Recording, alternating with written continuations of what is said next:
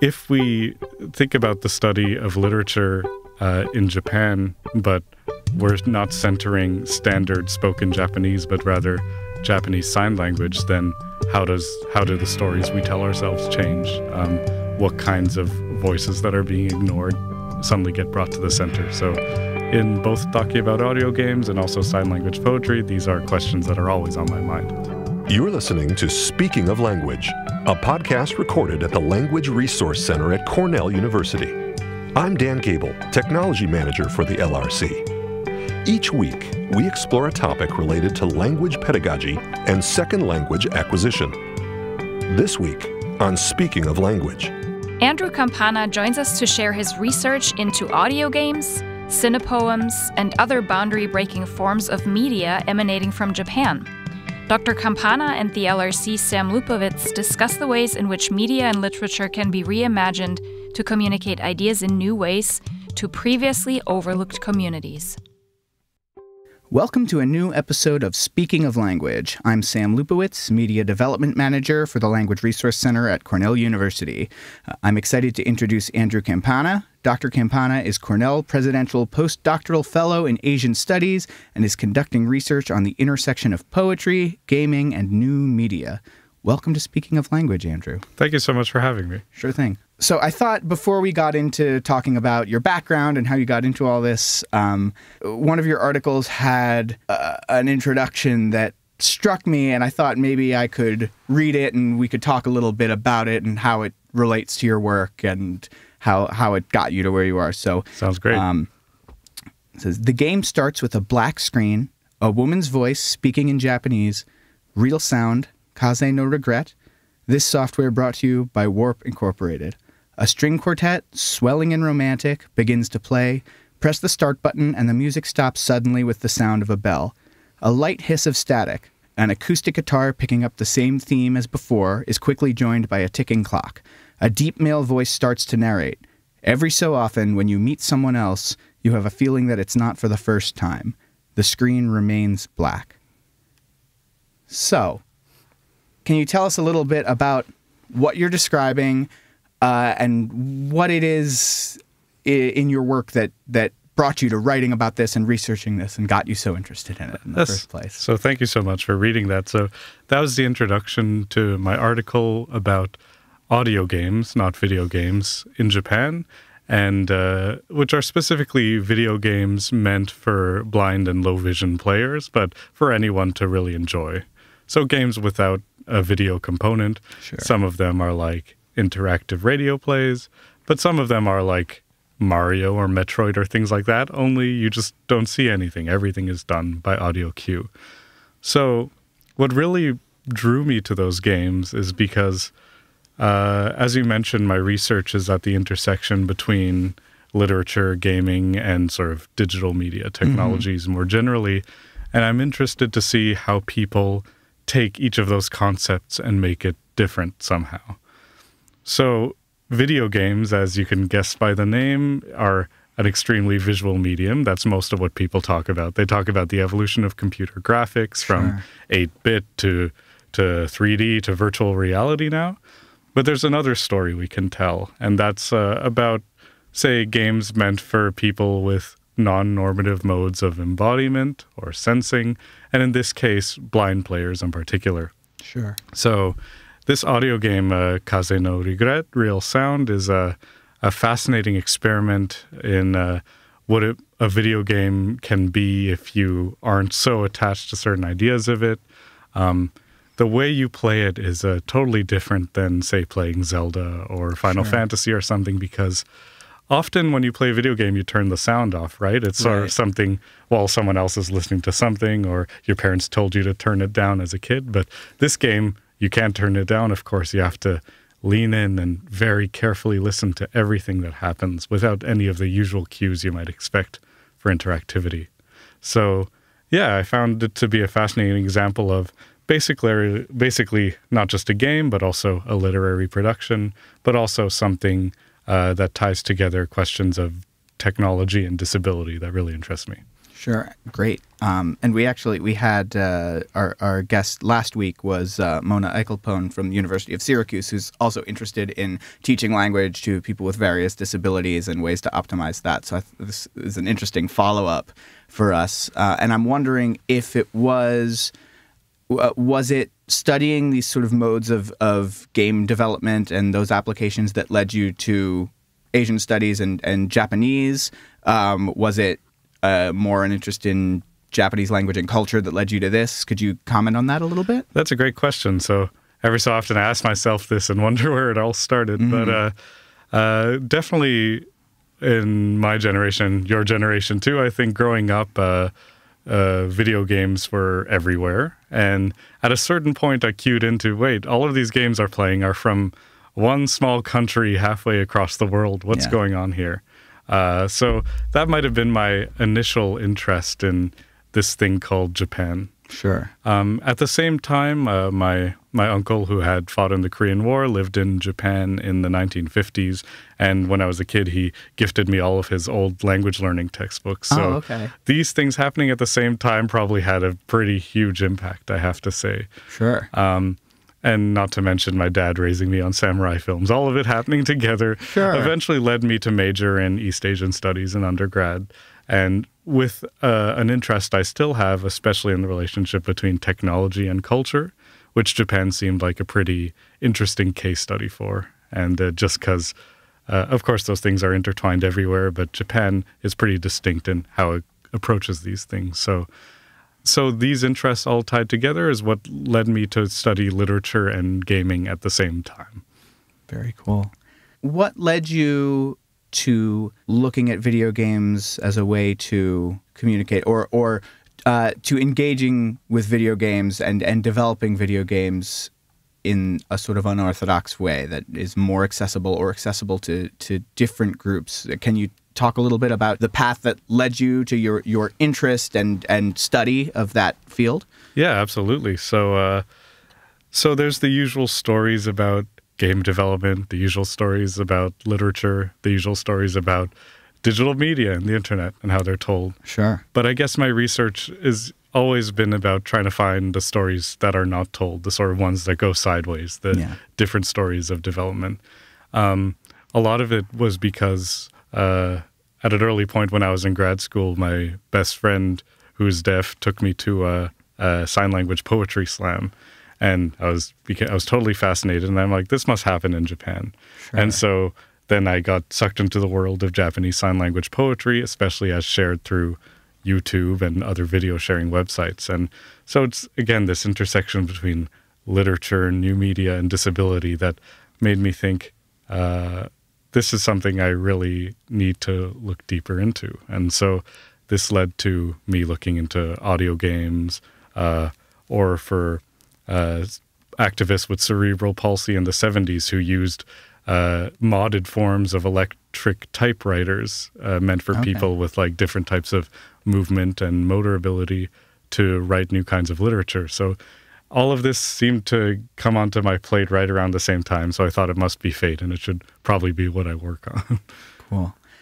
Some of the earliest games that I've seen you talk about that take advantage of these different accessibilities, there's one in particular you talk about in one of your articles from the mid-'90s for the Sega Saturn, and I wonder if you can give us a little background on that. You know, this is still sort of a marginal field, but there's been such a proliferation of games and what it means to be a gamer over the last 10 years with smartphones in everyone's pocket. It seems like there aren't the same sort of, it's not just Mario and Zelda and that sort of thing anymore. Yeah, absolutely. So as every evolutionary biologist might tell you, there's no straight path of any kind of evolution. Sure. It's always more like a bush than a tree and endless little tendrils. So that's been the fun part about going down this rabbit hole.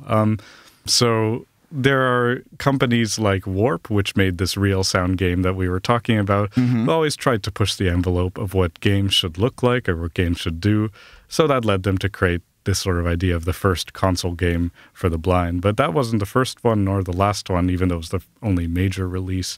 There's a lot of blind programmers and game developers who uploaded their own games onto their own personal pages that are still accessible, and these became popular worldwide. You find blind streamers who don't even speak Japanese using on-the-go translation technologies in order to play these games because they're the best audio games there are.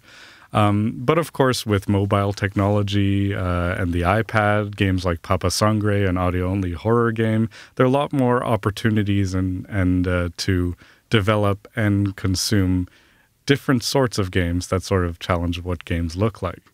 At the same time, I'm interested in not just taking the Japanese language as a given in my research, but to see the boundaries of that too. So I was talking about sign language poetry, and so Japanese Sign Language, of course, is a Japanese language that's totally different from the Japanese language. There isn't just one Japanese language. Right. Not only that, there are several Japanese sign languages. It's a pretty complicated scenario. So if we think about the study of literature in Japan, but we're not centering standard spoken Japanese, but rather Japanese Sign Language, then how do the stories we tell ourselves change? What kinds of voices that are being ignored suddenly get brought to the center? So in both talking about audio games and also sign language poetry, these are questions that are always on my mind. Great. Yeah, that's definitely something here at the Language Center that we talk about a lot and we're very interested in. And my role in particular is about how does technology enable the connection to a culture, and in what ways does it limit as well as grant access to immersing yourself in a culture? You followed up nicely. The question I was going to ask was about the audio-only games being written and developed in a certain language and having to negotiate that then. If you're playing a more traditional role-playing video game, a localization team would changes a lot of dialogue, but not necessarily the visuals. But when the content is all language-based, does it present an additional challenge, or are there other opportunities there when you talk about using, mobile translation software and that sort of thing? Yeah, that's a great question, and it's a huge challenge, which is why none of these games have been officially translated yet, unlike most Japanese games. But that in and of itself, I think, is a huge opportunity for experimentation. Like, what would a translation of an interactive Japanese radio play game look like? You'd have to re-perform it from scratch, basically. It would be a huge challenge, but a really interesting one. And that's one of the things that drew me to studying the Japanese language in particular. Was the sort of communities that spring up around it, the sort of technologies that develop around it. Anyone who studies Japanese can tell you just how many apps there are for studying Japanese. Like Anki is it's a flashcard memorization app, and it's now used for like people studying every language on Earth, basically. But it started off by basically Japanese learning nerds, which made everything. Not only that, I mean, Japanese pop culture has had such a huge influence on especially the newer generations growing up in the West. Mm-hmm. And so there's this huge inbuilt motivation to learning Japanese that is pretty distinct to it, where people really want to watch anime in the original language, play games in the original language, and so on and so forth. So huge communities spring up around making their own fan translations of games, of manga, fan subtitling, scanlations, which they call when you scan a manga and you put in your own translations, or patches of game files with English translations that haven't gotten official releases. There's, again, these huge communities of language learners at this super intense level. And so that both keeps studying Japanese interesting, but also provides an interesting model of like what language learning might look like in not just tied to Japanese culture, but more generally. Very cool. I want to digress slightly. There are two things I want to talk about with you that came up when I was looking up some of the work you've done and some of the background in these sort of games. And one of them is cinepoems, which I thought was an interesting sort of signpost along the way of developing this sort of audio-based game. I'm wondering if you could give a brief background in what this art form is and where it came from. for people who might not have heard of it. Like I had not heard of it until yesterday. So. Absolutely. So as anyone who studies new media will tell you that there's nothing that new about new media. You can find predecessors and progenitors all the way down the timeline. So Sure. I started studying digital media, but I thought, let's look back in the past and see what similar forms of these sort of experiments with poetry and language and new media might have existed in the past. So going back to the 1920s, I stumbled across this, you could call it poetic genre, called the cinepoem, which originally started in France with a few one-off experiments of poems that were meant to evoke the cinema, which was not a new media at the time, but changing, definitely. But then, so Japanese poets in the late 1920s in particular started making tons and tons, hundreds of cinepoems. And the usual form that they took was for a script for a silent film that doesn't exist, and especially one that couldn't possibly be filmed, like cameras going inside human bodies or Sure. seeing the beginning of the universe, things like that you couldn't Right. possibly film. So, and that's interesting enough. But then I realized the timing of this becoming a popular genre was in the late 20s when the emergence of the talkie film, the sound film. And I realized how much anxiety surrounded the emergence of the talkie among filmmakers and audiences. They thought that once you attach sound to films were suddenly going to become a lot more boring. They thought that they would have to be realistic, they would be less experimental, they're all going to look the same now. So this sort of prompted these poets to say that we're going to make a new kind of film, one that doesn't even need the screen and doesn't need a camera, but we're going to do it completely through our words, completely through poetry. So media technology is going in a direction we don't like. We're going to remake it differently. And that's what I see happening again and again with poetry and technology throughout the decades. And and these audio games are sort of like that, Gaming is going in one direction, forever emphasizing better and more realistic graphics. But how about who's getting left out in this sort of development, and how are we going to make something different? Fascinating. This is of particular interest to me. Unlike a lot of my other colleagues at the Language Center, my background isn't in second language acquisition or pedagogy. I've always had an interest in language, but I'm a media and art guy. That's my background. And also, video games have been a fascination of mine for many, many years. And so it's great to get to talk about this sort of thing and how these all come together and point to the different ways that we can learn language and culture in the future. I think it presents a lot of really interesting opportunities. And so Yeah. I appreciate you sharing all this with us. Thanks so much. You have a book coming out called Expanding Verse, and I wanted to give you the opportunity to plug it and let us know what we have to look forward to. Of course. I'm working on a book now called Expanding Verse, and hopefully it'll be out in the next few years. And that's going to be on just what I talked about earlier, sort of looking at different periods of Japanese history and the emergence of new media technologies, the film, the tape recorder, television, and the internet in particular, and how at each moment poets use their work to rethink what media could or should be. And I'm really excited using this postdoc to really get the manuscript done and out there. It's been an amazing opportunity, and Cornell has been a pretty amazing place to be doing this work. I'm so glad to hear it. Well, and I'll eagerly keep an eye out then and wait and see when the book comes out. It'll sounds like a fascinating read. Thanks so much. It's been great having you on Speaking of Language, Andrew. Anything else that you'd like to say or bring up before we wrap?